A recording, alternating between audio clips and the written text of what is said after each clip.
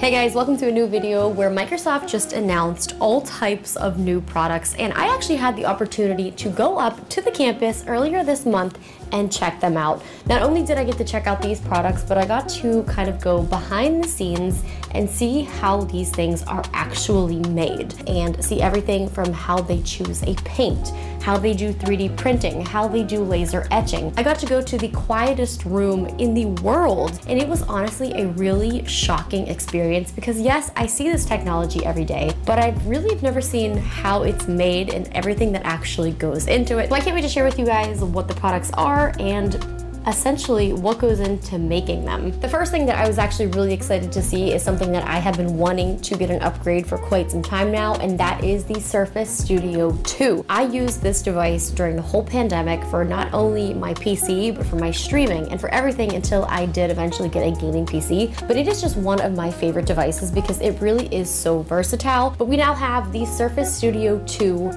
Plus. This still has its sleek design and it has a 28-inch Pixel Sense touchscreen with digital pen, flexible transformations, and the latest Windows 11. We have the 11th gen Intel Core i7 processor with the NVIDIA GeForce 3060 GPU. So the Surface Studio 2 Plus has double the graphics performance than the Surface Studio 2. It also has up to 50% faster CPU and is 5 times more powerful than the original Studio. The new Windows 11 updates also work seamlessly on it. I was playing around with it and it was really cool seeing how fast things happened. You know, I was drawing, I was putting things into the different snap modes. We took a picture on the Duo. That picture instantly went to the camera roll on the Surface Studio 2 Plus. So we still have everything that we love about the Surface Studio 2, but with an upgrade. The internals got an upgrade. We also now have more ports. We have 3 USB-C Thunderbolt 4. We have 2 USB Type A. We have the 3.5mm headphone jack and a 1 gigabit Ethernet port.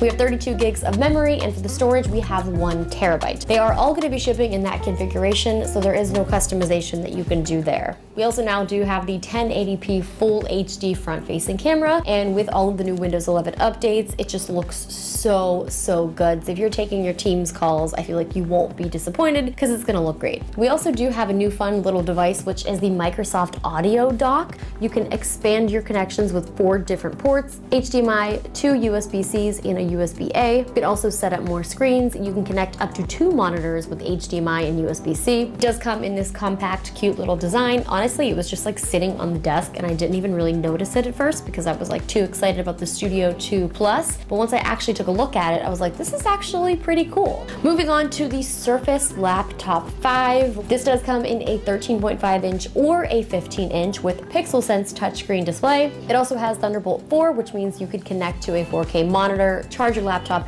and deliver fast data transfer for large video files. We also do have the Dolby Vision as well as Dolby Atmos. The Windows Hello is so fast. Basically, you start to open the laptop and by the time it's almost open, you are already signed in. That way you are ready to go, ready to game, ready to work, ready to do whatever you're gonna do on your Surface Laptop 5. The one thing I love about Microsoft is how inclusive they are, and the one feature that's really cool on a lot of their products is the one finger open. You're actually able to open the laptop with one finger, and I've tried this on other laptops and it's just not physically possible. For the ports, we do have 1 USB-C Thunderbolt 4. It also has 1 USB-A, 3.5mm headphone jack, and the Surface Connect port. This actually has a 50% performance boost, and even though it does have that boost, it still has the same weight and the same thickness as the previous generation, so it's not heavier, but it is better. Also new, let's talk about the Microsoft Surface Pro 9. The Surface Pro 9 has the Intel 12th gen processors, which are built on the Intel Evo platform. For the colors, we have Platinum,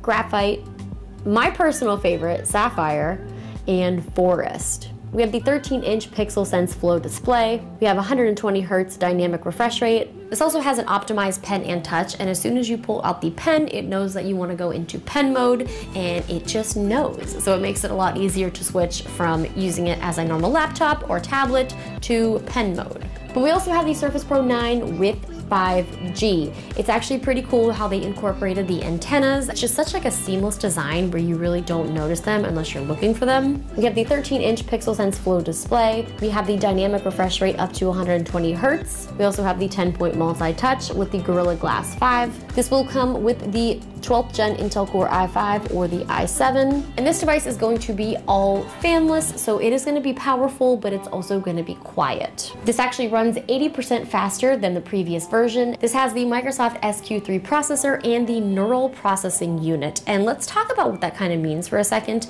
You might see that and be like, whatever, but actually knowing what it does is pretty remarkable. We were doing some Teams calls, and in the Teams call, you know, it's really hard to sometimes have eye contact, like you're looking at the camera or you're looking at the screen.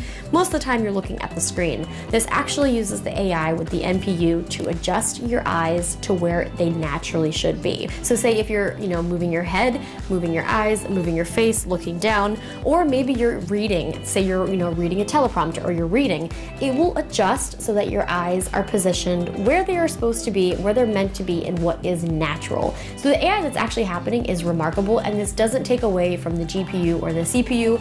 That all happens separately so that it's not pulling that extra power. Sounds like yeah, so we're all just really hard to say what was happening. Awesome. Doing the demo. Are we trying to break the demo? So I'm going to just talk a little bit about what it sounds like as I'm doing with the Surface. So if everyone wants to come closer or farther away, we can see it's very loud in the noise. It's hot. So it's getting close. See, sounds like this. You know what? I think I can hear Judd now. I was the most impressed by the demonstration that we did when it came to the voice isolation in a Teams call. Because of this technology, it was able to get rid of all of that background noise. It was able to distinguish between what voice was supposed to be heard, and it actually worked. We were in there screaming. If I wouldn't have experienced this, I would have been like, you're a liar. Now, while we were there, we got to see behind the scenes of, you know, a lot of the 3D printers that they use to print different prototypes.